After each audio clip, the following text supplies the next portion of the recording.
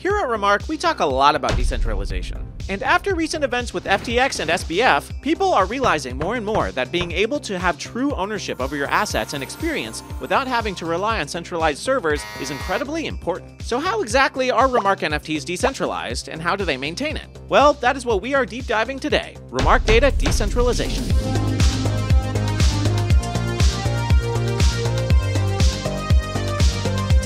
Everyone is currently focused on FTX, its financial collapse, and all its related entities that ended up being incredibly centralized. But have you ever wondered if this could happen to your NFTs? Do you know if your NFTs are safe? Do you know how they're stored and if it's decentralized or centralized perhaps? Because you may have an awesome NFT avatar that you have been upgrading for years, but if the image and data for that NFT avatar is stored on a centralized server, you are in danger of losing that progress if the server goes down. Why not just store all of the data and images for NFTs completely on-chain then? Well, this has problems too. Sometimes NFTs are fully on-chain, represented as math formulas or literally putting images on-chain, but this is expensive, impractical, and not very flexible. NFTs may exist on the blockchain, but most projects store NFT data off-chain. To understand why, you need to understand what an NFT is. An NFT is usually just simply a reference link to a URI, a Uniform Resource Identifier. A URI is a unique sequence of characters that identifies a logical or physical resource used by web technologies. In other words, it is usually a URL, or a Uniform Resource Locator. This can be an IPFS address,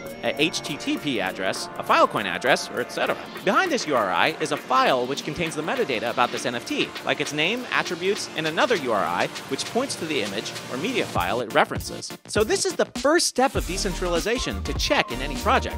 Where is the first URI hosted? If it is hosted on IPFS or the Interplanetary File System, then it is considered decentralized. This is because IPFS is a file-sharing peer-to-peer network for storing and sharing data in a distributed file system.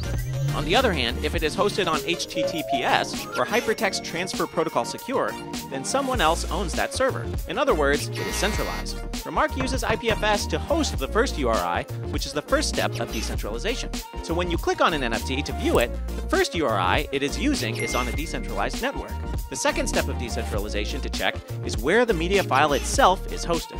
Remark also uses IPFS to host this media file linked to Remark NFTs. When we compare this to most other NFTs, this is oftentimes not the case. This is because today, on EVM, the URIs and media files of most NFTs are centrally hosted, because that is the OpenSea default when minting. With Remark multi-resourced functions, our NFTs have many of these URIs per NFT, because with multi-resources, each resource or media output, like a video, image, or song, has its own pair of URIs.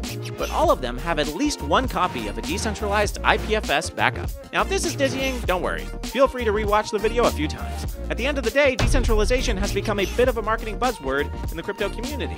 But there are so many layers to decentralization itself. And this is something that we here at Remark have considered carefully in building the tools of our singular NFT marketplace. We truly do take every layer of decentralization seriously. Thanks for watching this video. We here at Remark are building the most advanced NFTs in the world. If you want to learn more, make sure to subscribe and turn on the notification bell. We'll see you next time.